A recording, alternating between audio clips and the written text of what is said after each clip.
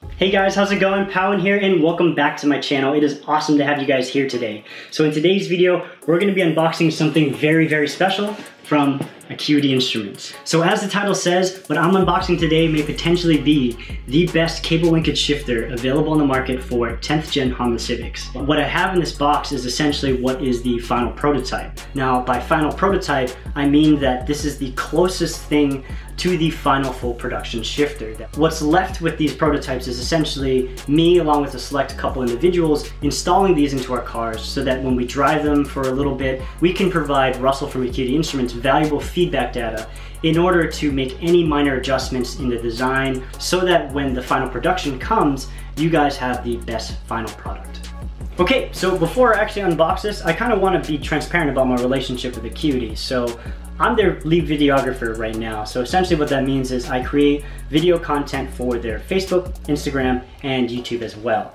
Now, I started out last year pretty much just doing a review and install for some of the parts that I had purchased from the company, but as I did more and more videos, they slowly started trusting me with prototype testing, installing the prototype parts and pretty much giving valuable feedback to them, as well as now what I'm doing, which is essentially full-fledged videography for all of their products. So as awesome as my position is with the company right now, I can't exactly give you guys unbiased reviews on these products anymore. However, my direct involvement can provide you guys with the first exposure on a lot of these parts. I can provide you guys my first impressions on the parts, as well as provide the details in terms of what to expect as a performance upgrade when you install these parts. So with all that cleared out of the way, let's get to the unboxing. Alright, so I forgot to mention this earlier, but basically the box that I'm cutting open right now is not the final packaging that you will see with these shifters.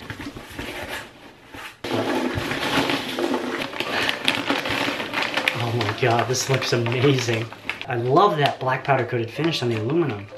Okay, so there's one more part here. I believe, yeah, this is the offset and the upper rod that connects to the actual shift knob. And on the bottom of the bag, stapled to it, is the 4 bolts that are gonna actually fasten the shifter assembly to the chassis of the car. So now that I got the shifter out of the box, time to clean up the mess that I made in this kitchen, pull it out of the bag, put all the pieces together, and then show you guys exactly all the cool features of this shifter assembly.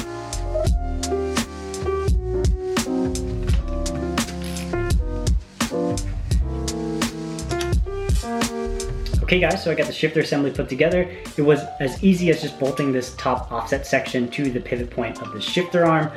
You can clearly see that if I move it side to side, the rocker arm will then move as such. And then moving it forward and back, you can see the bottom section of the shifter arm move forward and back. I absolutely am amazed by the way this thing looks. It is an absolute shame that it's going to be hiding under the center console. So besides the robust build quality that this shifter seems to have, the coolest features are the following 4 adjustments that you can make to really tailor the shifter to your own driving style. As I was putting this shifter assembly together, if you guys didn't notice, I already went ahead and made all the adjustments necessary to provide what I think would be the shortest shift settings. Now, in addition to the etched hardware specs on the actual black aluminum frame, each of the individual adjustable components also have their own markings to show you guys the safe range of adjustment on these parts. Now to quickly go over the first adjustment, I first started out with the height of the knob. So all I did was take a 4mm hex head socket, loosen the screw on the side here in order to adjust this upper rod up and down, and I had set the actual shift knob height to the one etched on the side right here. Now the next setting that you can adjust is the actual clocking of this actual shift knob. Now by loosening the same bolt that secured this offset, you can actually clock it in any direction you want. Now again, there's a safe zone that Acuity recommends for this positioning, but really I think it's really nice to be able to slightly adjust the shift knob to be a little bit closer to you or a little bit closer to the steering wheel to really tailor that distance from when you let go of your steering wheel and then reach for the shift knob. Okay, so moving to the bottom rod section of the shift arm, this is the throw adjustment. All you gotta do is just loosen this 5mm hex screw right here, and then that allows you to really adjust it up or down. Now you wanna move it down in order to reduce the throw of your shift, and then move it up in order to get it closer to a stock throw. Okay, so moving on to the final adjustment. If you look at the spot where the actual gate spacing cable connects to, the connecting point can actually be loosened by a socket. And just like with the throw adjustment, this will allow you to decrease the side-to-side movement of the shifter arm by moving it further down. And if you want it closer to stock, you just simply move it further up. So on the topic of the rocker arm, Acuity also provided their upgraded centering spring in order to kind of stiffen up the side-to-side movement a little bit.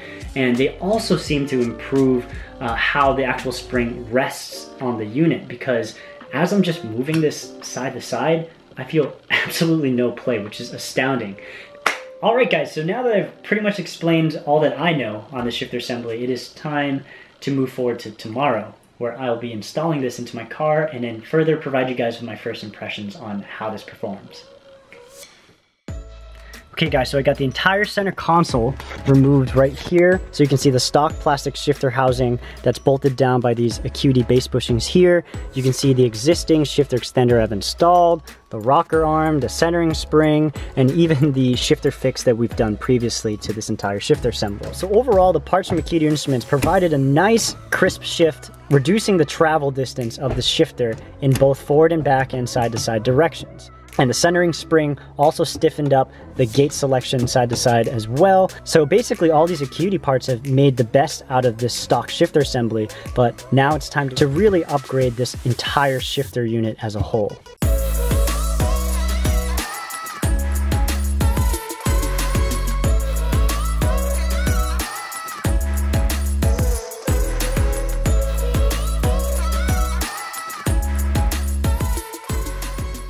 Alright guys, so I finally got the shifter installed.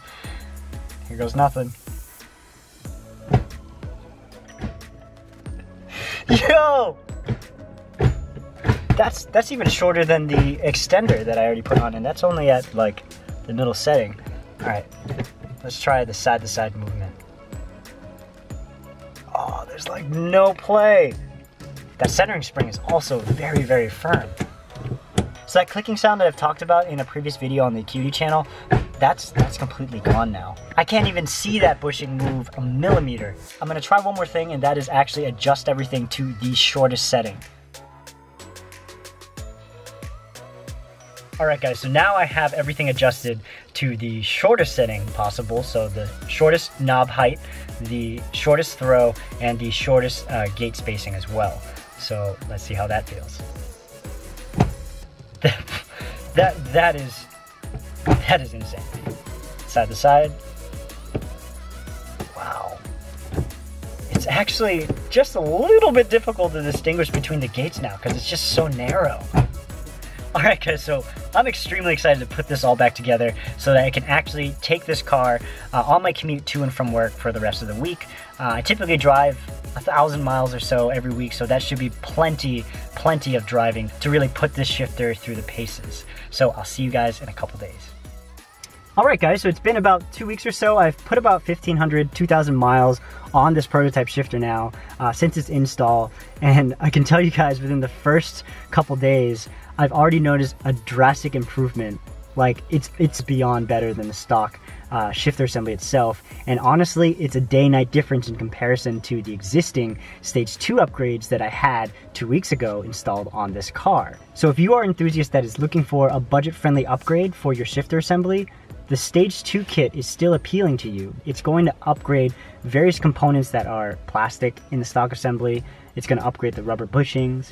It's going to upgrade the centering spring to kind of all together enhance the overall feel of the shifter assembly. Now, if you are an enthusiast that is looking to put your 10th gen on the track, or maybe you're going to be doing an aggressive street build on the car, this full shifter now is definitely the most appealing option for you. With all these adjustable points, you're going to be able to really custom tailor this shifter and how it feels to your personal driving style. Now, another thing I noticed that is excellent now is the actual gate selection. Moving the shifter side to side just feels so rigid.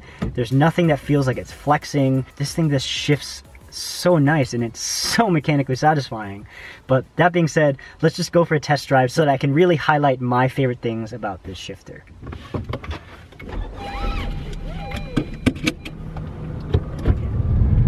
With how rigid this shifter feels now, I am so confident shifting into any gear. Like, it's just so darn firm. Because I have the shifter on the shortest settings, it does require more effort than the stage 2 upgrades to shift now. I'm gonna do a quick downshift from 4th to 3rd to 2nd.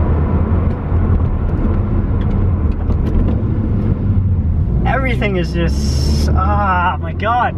It's so hard to describe because I really wish you guys can just sit here with me and just feel the way this thing shifts. Seriously, I didn't think that there was much more to improve from the stage 2 kit, but the way this thing feels now is literally like a race car transmission. I just have so much trust in shifting now that everything is gonna go into gear. It took a little bit of time to adjust to the actual gate spacing because it was very narrow, but once you get used to it, I only have good things to say about this. Props to the Acuity team here, because I don't want to shame the E36 at all, but this thing shifts better than my E36 now, and that's really sad to say. Acuity, can you please make parts of my BMW? Please? This thing is so freaking badass. Alright guys, so that pretty much wraps it up for today's video. Thank you again for watching, and don't forget to hit that like button, and also throw a comment below and tell me what you think about this shifter assembly. I want to extend a huge thank you again to Acuity Instruments for giving me the opportunity to really work on the shifter and produce all the content around it. It's been a lot of fun. Don't forget to subscribe to the channel for more content, and also check me out on social media like Instagram and Facebook to stay more up to date with all my projects. Again, my name is Pawinning, and I will catch you guys in the next video. Bye.